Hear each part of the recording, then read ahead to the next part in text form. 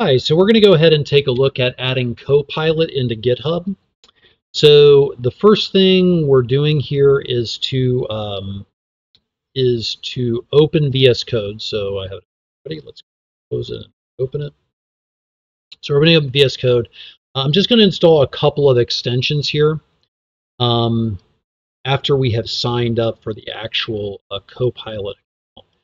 So Copilot is offered free to students. So if you are a student, you should go to this link. Otherwise, you just can go to your GitHub account and sign up for Copilot. Um,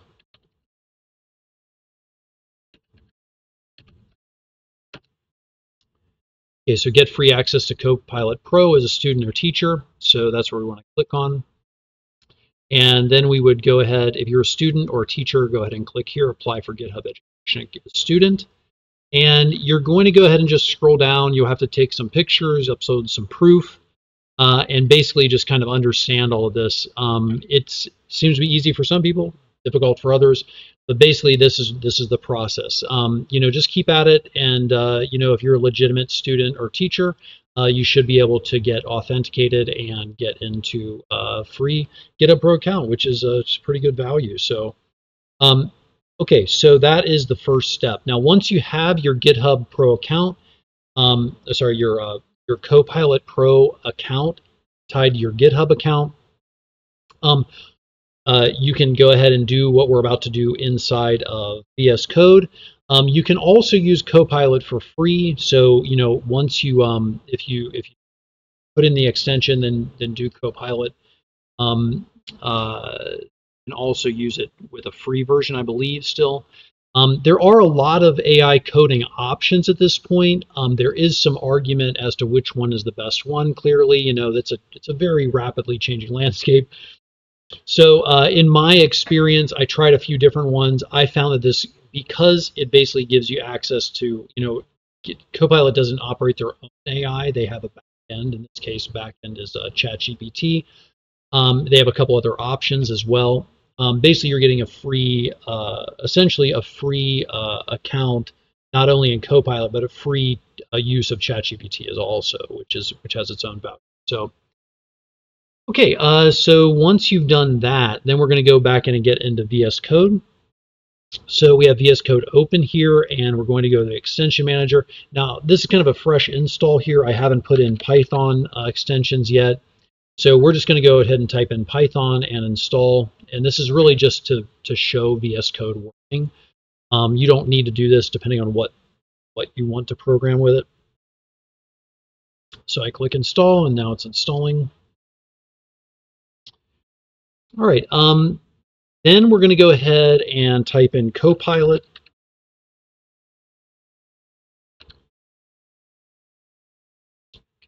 Go ahead and install that.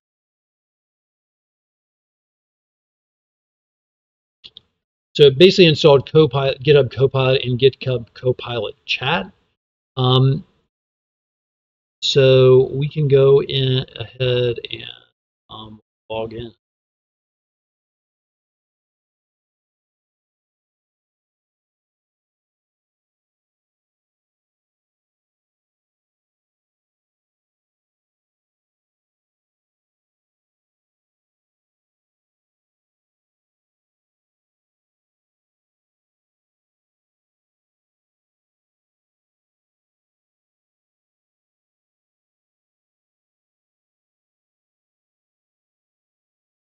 Nope, sorry, here we go. I missed it. Okay, so down at the bottom here, kind of hard to see, to be honest with you. Down at the bottom bar here, it says signed out, and we're going to go and sign in and use Copilot. So that's what we're going to do, right? Sign in and use Copilot. We're going to go ahead and use a different account here.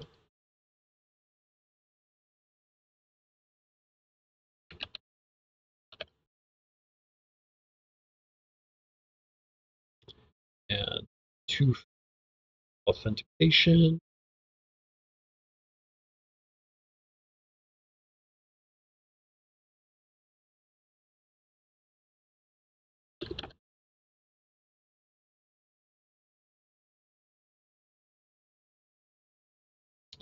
All right, so that is it. So once you are logged in, you'll see that basically it's logged in at this point.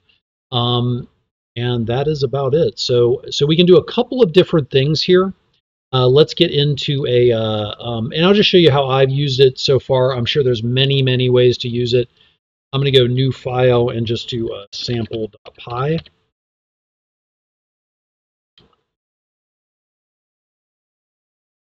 Okay, so there are a couple different ways to use it. First of all, you can add context. So if you want to look at multiple files you're working with, you can click on add context here and actually add separate files. So say you have, a library that you're using, or you're using you've written a couple classes in a couple different files and you're using them in the file that you're working in.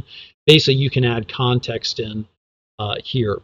You can also go in and decide which of the backend AIs you would like to use. So notice they have Claude, Gemini, ChatGPT. It's a pretty good value. So okay, you can also talk to it. So in this case, we could say if we want to put in the chat, let's say that we want to have a function that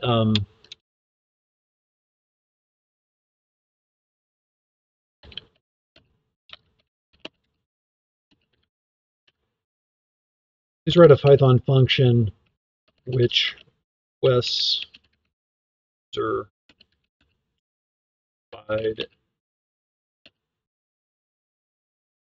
city and produces a list of possible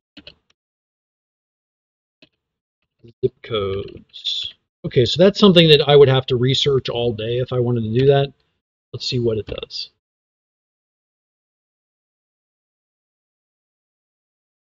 Okay, pretty straightforward, right? So this is a case where, and this is kind of my experience with it. So it basically gives us, hey, you need to, it resources a library that you need to use or some other code that's out there. Let's say that I want to install this. I might go new experiments.txt and okay, so I would have to install this library, and then it basically gives me a function to use, which is useful. There we go. So now is it working function? Maybe, maybe not. It looks pretty good on the outset. Oftentimes there might be one or two things to fix, or maybe maybe some of the training for AI is a bit out of date. Things move kind of quick with programming. So oftentimes, you might need to try a couple of different times. You can also, in the chat, you can also ask it to improve. You could say, you could say,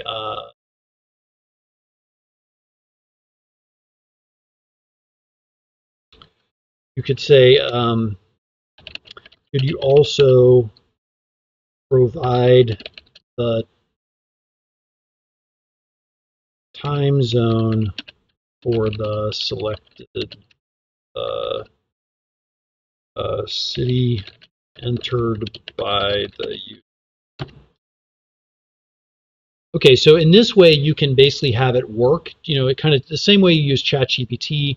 You can essentially kind of kick back to GitHub Copilot, and you can ask it to edit the code that it's been running.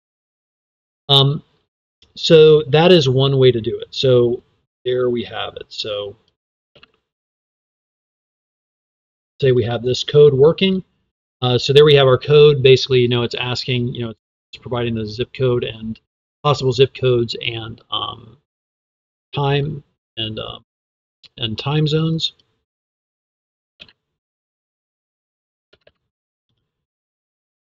Okay, so let's say that we want to then let's say that we don't want to use the chat. Notice that I closed the chat. We can open that back up if we do.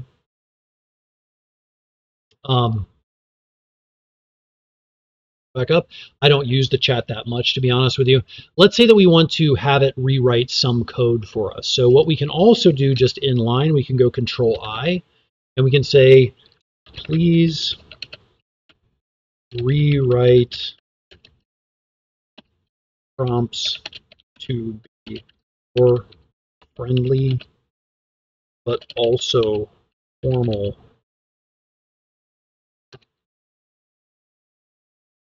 Okay, so notice that now we go ahead and we asked a question. It added this code in, right? So welcome to City Information Finder. This tool will help you. So it adds some, additional prompts for the user to make it sound more friendly and formal. And if we want to, we can accept this, or we can just hit escape and basically get rid of it. So if I escape, and we can just get rid of it if we don't want to use it. You can also highlight code. So we can basically highlight this code and then click on this show actions, and we can go modify or review using Copilot. So basically, let's say that we hit that, so we can highlight it and go ask Copilot, and then we can say, please make the input prompts more friendly.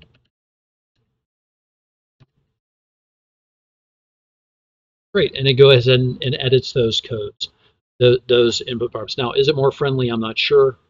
Be the judge. Let's go ahead and click accept. Then what we can also do, let's say that we do something like this. Let's say we have some error, something like that. We can also highlight this code and we can say, hey, fix using Copilot, or explain using Copilot, or review using Copilot. So in this case, let's just go fix. Really straightforward, right? So we're going to accept that. Notice it only fixed one, interestingly enough. So let's go ahead and fix it again. Right. So basically, what we have here is that these are some basic functions of Copilot. They're really very useful. You can do it in other types of files as well. Let's go here. So, for example.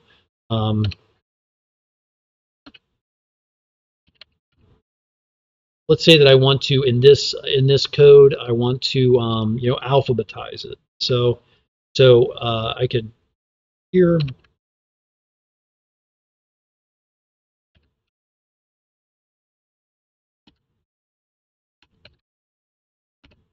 So we say alphabetize this file by line, retaining all lines.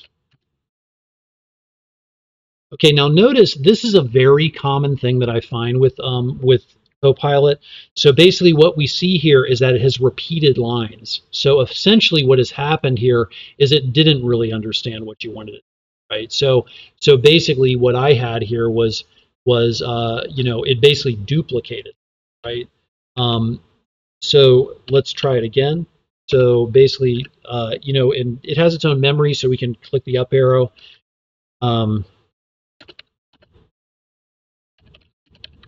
I'm sure there's a better way to interact with this. So notice that it did the same thing again. So basically we can go accept, and you be the judge. So it did it alphabetize lines? Yes. Did it also duplicate lines? Also yes. So this has been my experience with all of the current versions of AI coding assistants. They're great. They are very helpful. They're getting better all the time, but you do have to kind of watch the output and learn the intricacies and anomalous behaviors of all of them as well. Okay, so that is installing Copilot and some of its basic use. I'm sure in 15 minutes you're going to be far better at using it than I am. So best of luck. Have fun.